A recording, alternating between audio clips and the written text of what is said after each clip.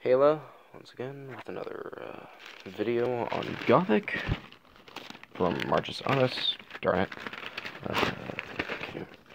Finally. I ran out of ink and I had trouble finding a pen, so you'll have to stick with my faded pencil writing.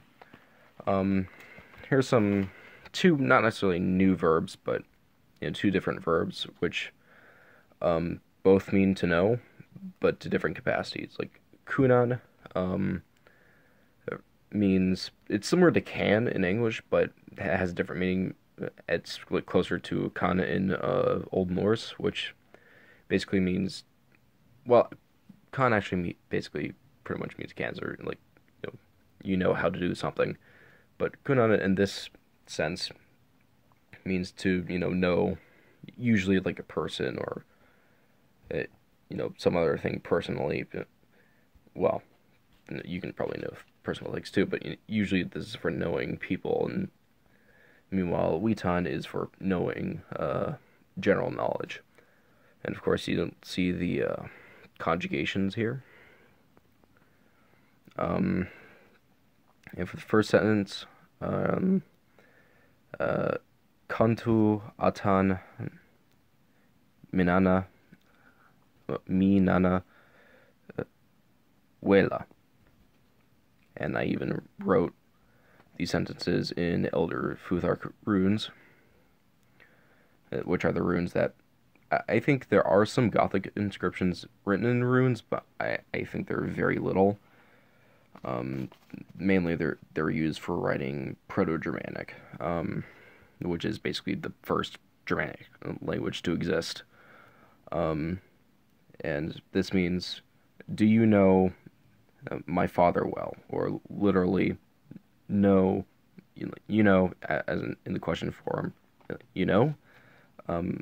father my, or father mine, or father my, well. Then there's brothar is manan kan soy angelisk rodith. Alright. And of course I wrote it in runes again. And which means his brother knows a man who speaks English. With angelisk meaning English, or being the reconstructed word for English. Then there's, and the form of to know is the con, the personal knowledge thing. And then there's the general knowledge.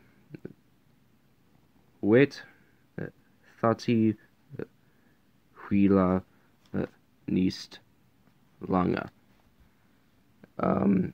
Which means I know that time is not long. Now, of course, that is not entirely true, but it's a sentence. It's an example sentence. And I'm just going to show real quick. This doesn't really have much to do with Gothic, but I remember there was someone named West Korea, Best Korea on the server, wondering about writing in lowercase runes, which runes were never really written in letter casings, and those, well, at least those that were a part of modified Latin alphabets, like Thorn in Old English and Old Norse, and in modern Icelandic is a modified Latin letter based off of the letter of the rune letter Thorn. And Win, or Winyo in Old English, Winyo is the Proto-Germanic.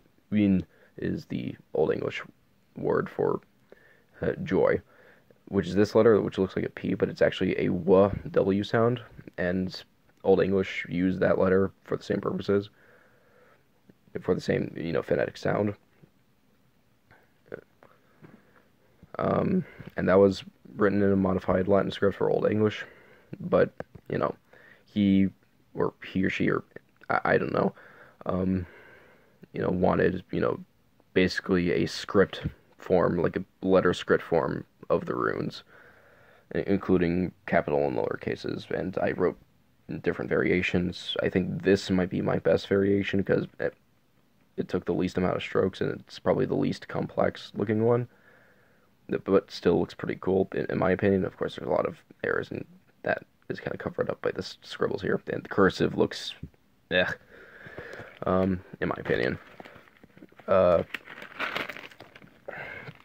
Anyways, back to Gothic. Wilma, ᚱᚢᚾᚪ gothos, for ᚱᚢᚾᚪ. Do we want good souls or bad souls? With for meaning or. And this literally means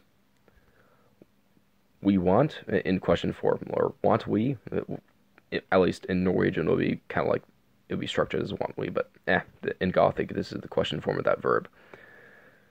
And then soul's good, or soul, or, soul's bad. Uvilos. Then the final sentence that I wrote from the lesson, Runa Gordo wait Thoi Melian Mach.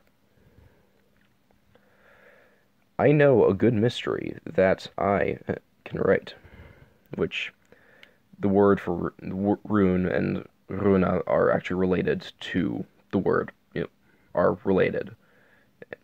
And it of course, came from an older word that meant mystery, which eventually, went to, mentioning the letters of, Germanic alphabets. Well, non-Latin Germanic alphabets, which are the runes. And this is literally, mystery good, I know, which or that, to write I can. And that's what I learned today. Gulyathuk. And remember, Einir, Unus, Annus.